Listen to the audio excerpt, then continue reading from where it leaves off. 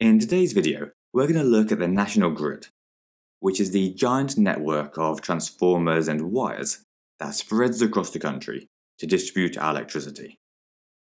Electricity in the UK is generated from a range of different sources, but most of it comes from power stations. Now, whether we're burning fossil fuels or doing nuclear fission, power stations work by generating loads of heat and then converting that thermal energy into electrical energy. How much electricity they generate, though, depends on demand. Generally, electricity demand peaks in the late afternoon and evening, when everyone gets home from school or work and starts cooking and watching TV. To cope with these surges in demand, power stations need to have lots of spare capacity, and so they often run well below their maximum power output. Regardless of the time of day, though, we are always using loads of energy, and so the national grid has to transmit huge amounts of power. If you remember the equation, power is equal to voltage times current. So to achieve a high power, we really need a high voltage and a high current. The problem, though, is that whenever a high current flows through a wire, it generates lots of heat because of the resistance in the wire. And so we'd lose loads of energy to the surroundings, which would be rubbish because we're trying to transfer this all across the country.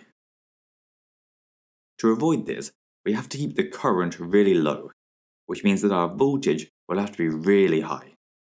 This means that once the electricity is generated in the power station, we have to increase the voltage before sending it across the country.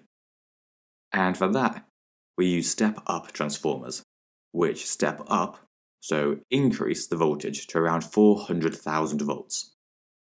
The wires then transmit the electricity all across the country between huge pylons, and then just before it reaches its destination, like a town, the voltage has to be reduced back down again, this time by step-down transformers, which lower it to around 230 volts. And it's really important that we lower the voltage back down, because for one, high voltages are dangerous, and two, they would blow the appliances in our houses.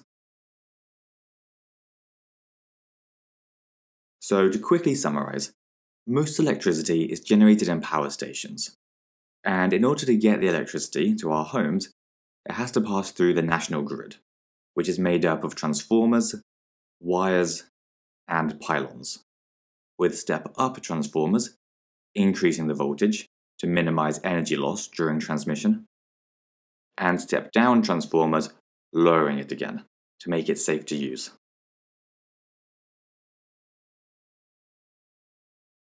If you haven't heard yet, you can find all of our videos on our website, cognito.org. You'll also find questions, flashcards, exam-style questions, and past papers. And we track all of your progress so that you always know what to study next.